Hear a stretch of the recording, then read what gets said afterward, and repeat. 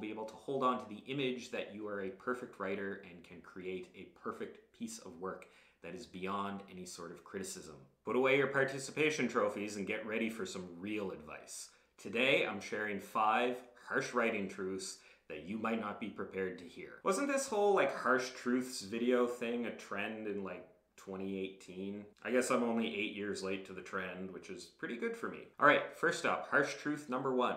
Writing even an exciting novel is going to be mostly boring tedium. The people who are most successful at writing are the ones who can stand the most boredom. If a project needs to be constantly engaging and exciting, then you're going to be disappointed and you likely won't finish it.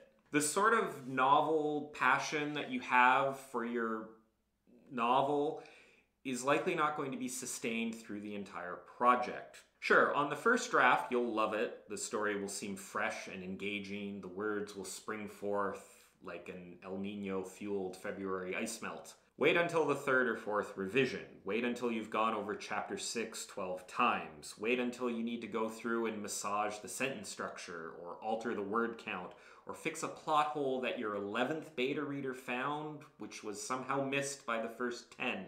Writing something as big as a novel quickly becomes a slog. It becomes hard. Pushing through that is something very few people can manage, and it's why so many people struggle to finish writing their novel. Yes, you can be passionate about a project, even in love with it. You can have a vision and a goal and a burning desire to get it done. Yes, you should feel all the same emotions that you're hoping the reader will feel: sadness, happiness, joy, excitement. But you are not going to fanatically run towards your project every single day. There are going to be days when you feel like doing anything else, where just the mere thought of writing will push the bile to the very back of your throat. It's the writers who can still produce on those days that will see the most improvement and will get the most work done. And that is only a small fraction of people. Next up, harsh truth number 2. I can't say harsh truth very well. Harsh truth number 2, you will likely never reach your full potential as a writer. Have you heard those stories where a parent will pull a Mack truck off one of their kids in a massive burst of adrenaline? Have you also found it hard to get any work done on a Saturday, even though you've rested with a 12-hour nap and have eaten 3,800 calories of Doritos and pizza? Your body and mind are wired in so many ways to make you do as little work as possible. Unless you're starving, or your life is in danger, or you haven't, in a while, then your body and mind are perfectly happy letting you sit around and accomplish nothing. Everyone can probably write significantly more than they do. Everyone can probably work significantly harder than they do. Everyone probably has potential that they're not realizing. There is a very, very small minority of people out there working to their actual potential, because doing that is extremely hard to do.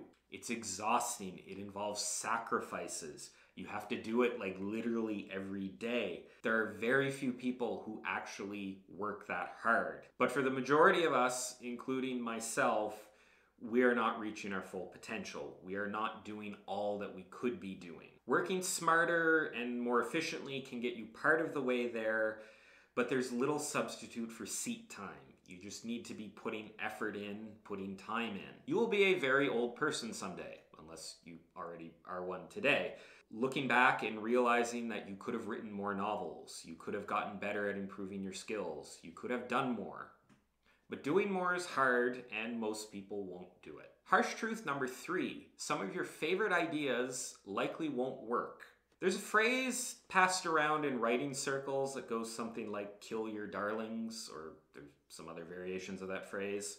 Different people interpret this phrase in different ways, but one of the interpretations has to do with scenes or plots or characters or even entire novels that you, the writer, really like, but end up not working. Sometimes they don't fit with the overall tone of the story. Sometimes they break something in the setting. Sometimes they make a character act in a way that's a violation of their characterization. Sometimes it's just blatant coolness that the writer really wants to cram in, but it just doesn't really fit for various reasons. Or maybe it's something that you really, really like, but your beta readers or critique partners hate or don't get, or they suggest you do something completely different. Sometimes you'll be able to fix it and make it work, but sometimes the only thing to do is to let it go, to kill your darling. For the good of your novel, a scene you are absolutely in love with, a scene that you spent perhaps weeks imagining and hours writing, will likely end up on the scrap heap. It will hurt, but your project will be better for it. Harsh truth number 4. Your ideas, as great as they are, don't really matter all that much. Execution matters way more than your ideas. There's this obsession among some people around ideas. Usually it's with very beginner writers or people who aren't writers.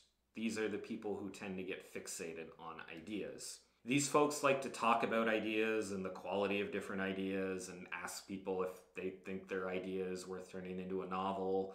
They'll worry whether they have a good enough idea, and they'll ask famous authors where these authors get their ideas. Ideas are important, but execution matters a lot more. Execution is also a lot harder. An excellent execution of a mediocre idea will almost always outperform a mediocre execution of an excellent idea. Imagining a story is relatively easy. Writing it down in a way that captures your vision is the hard part. This goes beyond just the writing world, whether it's in business or research or work or other art forms. It's the people who can execute on ideas well who do well, even if the ideas aren't that original or novel. Building good skills around execution will always get you farther. It's way harder, but it will be worth it. And lastly, harsh truth number 5, you will never finish your novel, only abandon. Because as they say, great art is never finished, only abandoned. I wonder if whoever came up with that quote was going to add more to it. At some point, you will need to walk away from your project.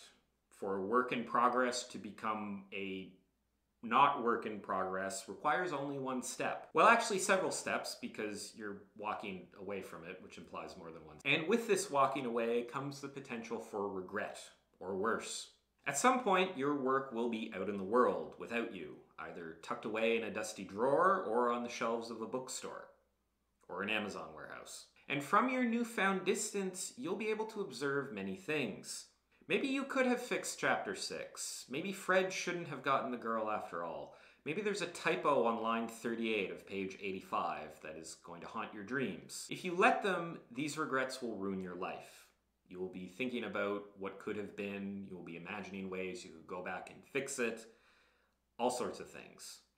Of course, there's a solution. Never finish. Of course, never finishing means never sharing, never publishing if that's your goal. Never letting your story do the thing it and all other stories are meant to do. Your story will never make a difference in the world. No one will ever experience it but you. No one will ever enjoy it. It will never change anyone's life. It won't make you a single dollar. But you will have not let it go. You will still have the opportunity to make it perfect. You will still have the opportunity to fix all of its flaws. And by keeping it there, you will never have to come to grips with any of your own flaws, and you will be able to hold on to the image that you are a perfect writer and can create a perfect piece of work that is beyond any sort of criticism.